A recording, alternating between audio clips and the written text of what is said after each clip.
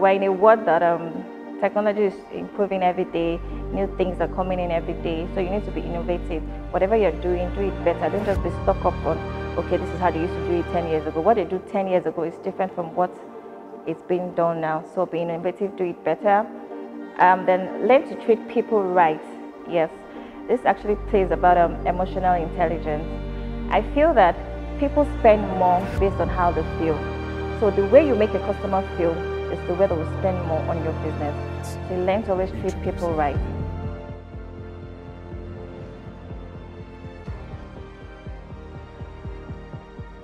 My name is Mrs. Kikelomo Adeniji.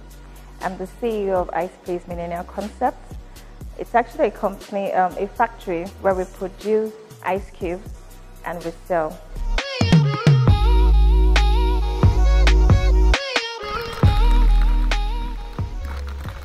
A typical day for me, I have 2 kids, so in the morning I try to dress up my kids for school. That's during school days, because I like that that's the time we bond as a family. We pray together and we gist. So after dressing up, I drop them in school. I come back home. I try to map out, okay, what I'm supposed to do for today. Get dressed, head to work. When I get to the factory, our busiest day starts from Thursdays down to the weekend. But so from Mondays to Wednesdays, when I get to the factory, I meet up with my head of operations. I ask, okay, how many stacks of ice do we have in the cold room? How many productions do you guys do? Then we have meetings. We have some targets that we set every week, the places that we're supposed to go for marketing. Did you do this? I get feedback from them. While doing all this, I'm still working on my phone, because my phone is my mobile office. I'm always picking up calls and responding to messages from customers.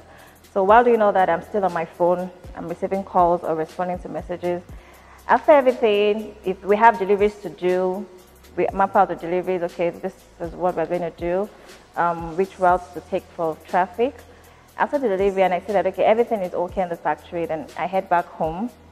When I get home, I have to do homework with my kids. Then 7 o'clock, I head to the gym to do like 1 hour, 30 minutes workout.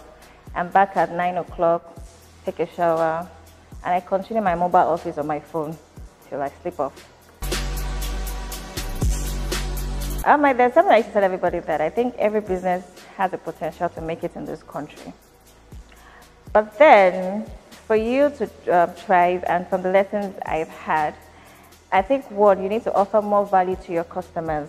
It means that you need to give your customers something extra than what your competitors are giving. That way, they are more appreciative of you and they stick to you. Also, consistency. I believe that every business, whatever brand you're pushing out there, you need to be consistent. Let people know that, okay, this is what you're doing, this is what you're known for. Don't show up today and tomorrow you're not there. The next day you show up. 2 days later, you show up with something different. Pick something and be consistent about it. Then sacrifice. Yes, you need to learn to give extra time, to sacrifice extra time, money, and other resources that will enable your business to thrive. So for example, my husband used to say something that for you to make money, you need to spend money. And in the course of running this business, I learned that I won't just sit at home and expect customers to come and purchase ice for me. So I need to spend more money on marketing, advertising, and PR.